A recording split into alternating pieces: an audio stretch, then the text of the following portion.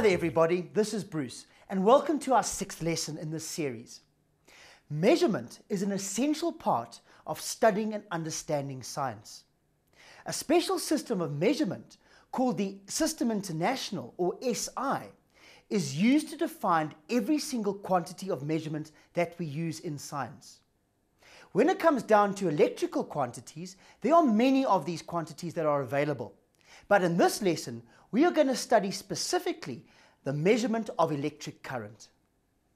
Different measurement tools are used to measure different electrical quantities. The electrical energy meter on the side of your home keeps track of the amount of electrical energy delivered to your house. Electric companies charge customers for the amount of electrical energy used on a monthly basis. To ensure that the electric company charges the right amount for its energy, they read the energy meter in your home. Electrical energy is measured in kilowatt hours. Scientists and electricians want to measure electrical quantities other than electrical energy, such as current and voltage. For this purpose, they use a measuring device called an ammeter to measure the current and a voltmeter to measure the voltage or potential difference. Quite often, an electrician uses a device which can operate as both an ammeter and a voltmeter. It can even be used to measure the resistance of a circuit component. We call this handy multitasking measuring instrument a multimeter. By the end of this lesson, you should be able to measure an electric current using an ammeter and use the formula Q is equal to I times T. We already know that electric current is the rate of flow of charge through a conductor. But how do we measure these quantities? Well, charge is measured in coulombs and has a symbol capital C, while current is measured in amperes and has a symbol capital A. 1 coulomb is defined as the amount of charge that passes a point in a circuit when a steady current of 1 ampere is maintained for 1 second. This can be written as 1 coulomb equals 1 ampere multiplied by 1 second. Notice unit symbols are always written with a number value and are different to the symbols that define quantities. A coulomb is the amount of charge carried by 6,25 times 10 to the 18 electrons. 6,25 times 10 to the 18 is scientific notation for 6,25 million electrons. That is a lot of electrons moving past a given point in 1 second. Can you imagine trying to count all the electrons? Because we cannot count that fast and cannot even see these electrons, we use an instrument called an ammeter, which will assist us in measuring the flow of charge through a conductor. An ammeter will allow us to measure the amperes flowing through an electrical circuit. I will now demonstrate to you how an ammeter works. I will set up a simple electrical circuit. If you have a circuit board in your classroom, why don't you set up the circuit with me? Here is the circuit diagram. It shows a battery of 3 torch cells connected to a switch, 2 light bulbs in series, and an ammeter. Remember, right in the beginning of the lesson, I spoke about an instrument that scientists and electricians use called a multimeter. This is an example of a multimeter, and we are going to use it in the capacity to measure electric current. In other words, the multimeter will act as an ammeter in this experiment. Here is my multimeter, which is functioning as an ammeter in the electrical circuit. An ammeter is always connected in series in a circuit, so that all the current that you're trying to measure passes through the ammeter as well. Series means that there's only one path that charge can take between any 2 points in the circuit. So the ammeter measures the current that passes through the circuit elements which are in series with it. The ammeter has a very low resistance to avoid any significant alteration of the current it measures. I'm now going to close the switch. We can see that the current is passing through because the light bulbs are glowing. Now let's take a reading on the ammeter. It is 0.22 amperes. Let's write that down. So our ammeter reading is 0.22 amperes. Now let's insert another ammeter into a different place in our series circuit. I'm now going to connect the second ammeter into the circuit. I will remove that connecting plate and connect the ammeter using these two crocodile clips into that position. Let me now push the second ammeter into frame. I will now close the switch and notice what happens to the reading on the ammeter. We can see that one of them is reading 0.21 amperes and the other one is reading 0.22 amperes. Isn't that interesting? Did you notice that the second reading on the ammeter was slightly smaller than the original reading that we obtained? What we have just seen is what is called an experimental error. And this slight error has occurred because of the different sensitivity of the second ammeter.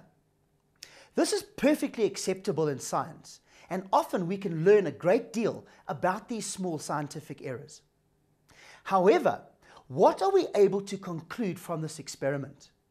Well, we are able to conclude that the current in a series circuit is the same at all points.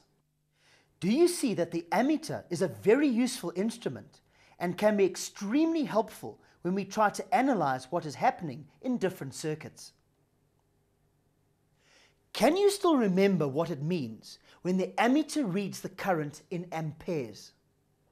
This means that 1 ampere is equal to 1 coulomb per second.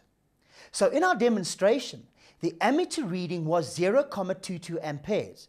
In other words, current I is equal to 0.22 amperes, or we can write it as 0.22 coulombs per second. Remember that s to the minus 1 means per second. From the ammeter reading of 0.22 amperes, we know that 0.22 coulombs of charge pass through the conductor in 1 second. Now, can you tell me how many coulombs of charge will pass through the conductor in 3 seconds?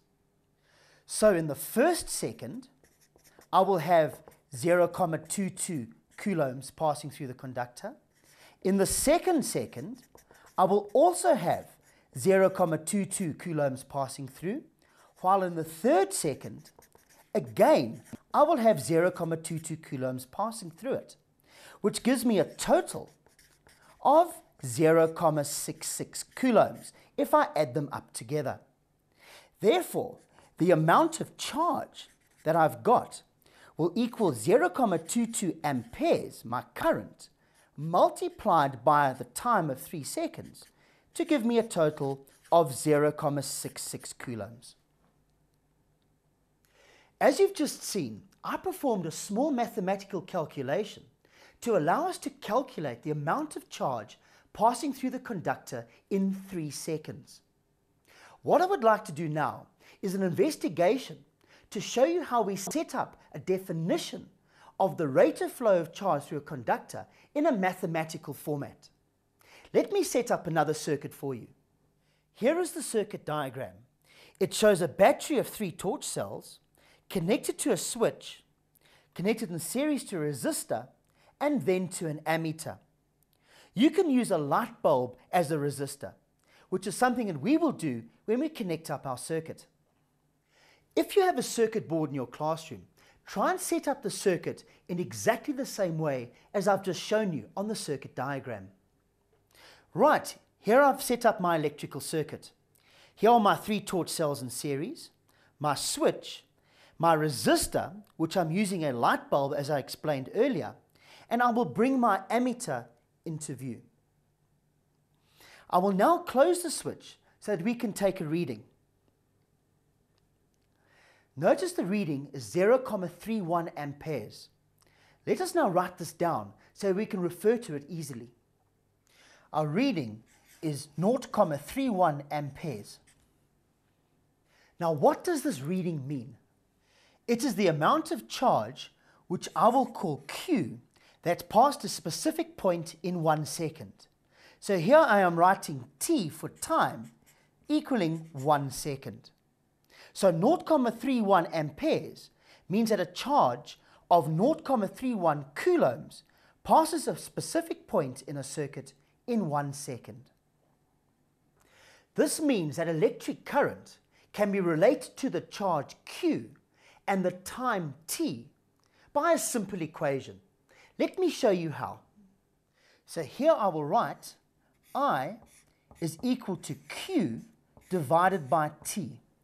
In other words, what we are saying is that current I is equal to the charge Q divided by the time t. So remember, I stands for the current, which is measured in amperes, Q stands for charge, which is measured in coulombs, and t stands for time, which is measured in seconds. So let's make sure that you understand this formula by using it in a calculation. How much current passes through a light bulb when 180 coulombs of charge passes through the bulb in 60 seconds? Well, first of all, we must write down our important values. Q, the amount of charge, is 180 coulombs, and t, the time taken, is 60 seconds. Let's now write down our equation. I is equal to Q, the charge, divided by t, the time. Let's substitute in the values. Q is 180 coulombs, and t is 60 seconds. 180 coulombs divided by 60 seconds gives us 3 coulombs per second.